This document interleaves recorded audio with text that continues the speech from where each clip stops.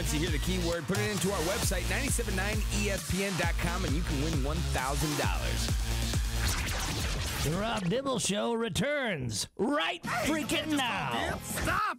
You can't get all willy-nilly with Dibbs. Dibbs is the only thing that holds society together. First Dibbs question day sponsored by Tire Depot. Winter is lurking, although today it's a little bit warmer, but it's still raining. So you could still gear up for winter today with new Cooper tires from Tire Depot. Tire Depot is your Cooper tire headquarters. They carry other leading brands as well, so you can choose from anything you want. Tire Depot, just off Route 6 in Bristol, online at tiredepotct.com. Beautiful question. Friday, the 13th, people. What are some of your favorite superstitions? Man, I don't like black cats. I'm still a black cat guy. Like, Not his fault. I understand that. My mother has a black cat. We had a black cat that scratched me. His name was Pepsi. I did not. I will literally, if a black Still cat, hate cats. if it runs across to where I'm about to drive, because in my world the rule is you cross, then you go back, and then you go back. No, that's your superstition. So that just righted the world. Right, exactly. exit out, 3 times, drive over it, drive back, and then you can start your life again. You don't do that? Nobody else does that? I've never been taught that. It doesn't alter my path. Black cats don't bug me. All right, here's another one that changes my path to this day, especially when I was walking around Hartford all the time when I was living downtown. Step on a crack, break your mother's back. Don't do it. You guys step on cracks? Your moms hate you. Have you seen the sidewalks? See, There's a lot so of I didn't touch the foul line. That was. I was going to ask you that. Why? That was my superstition. That was one of them. And what's going to happen? I don't know. What the world would blow up. But if I just got waxed out there on the mound and gave it up, I would make a point of Xing out the line. Ooh, with your foot? Yeah, with my foot. I sat there and I just, messed up the line. Like, screw you, line. It's your fault. I always had to have, especially in college football, we always had designated people to roll up our sleeves. Like, I had my guy. You mean near shoulder pads? Yes. Okay. Like, you put your hand on top of the helmet of the person who's rolling it up, and then they do it for you. And if my guy didn't do it, you were screwed. Not only did it feel different, like you in the foul line, the world would blow up. I can't. Kurt, what you got, Kurt?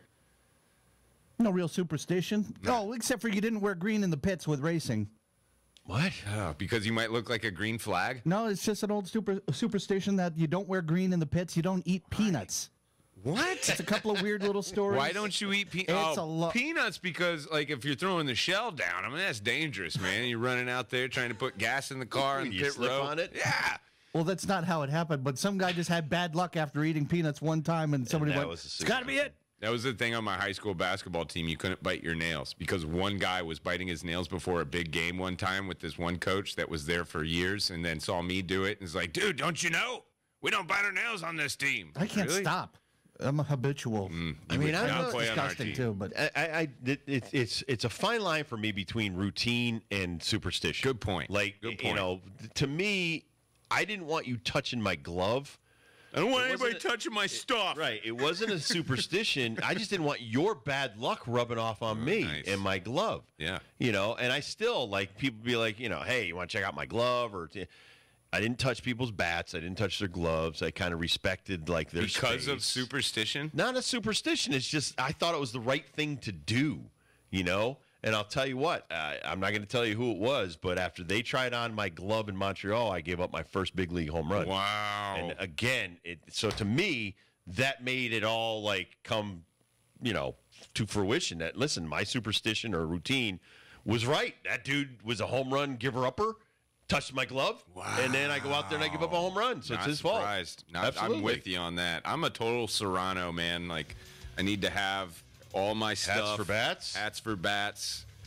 Maybe have some kind of sacrificing a chicken seance of some sort before the big game. I would just dig the whole bucket of chicken myself. I don't have to sacrifice it. I'm going to sacrifice it down my mouth and over my like Wade Boggs. Exactly, Mr. Chicken.